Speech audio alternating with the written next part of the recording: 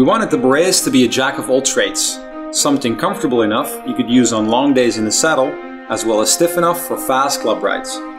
The head tube is tapered externally but accommodates a non-tapered 1/1/8 steerer. The bottom of the head tube bends underneath the down tube, providing a larger contact surface area to increase front end stiffness.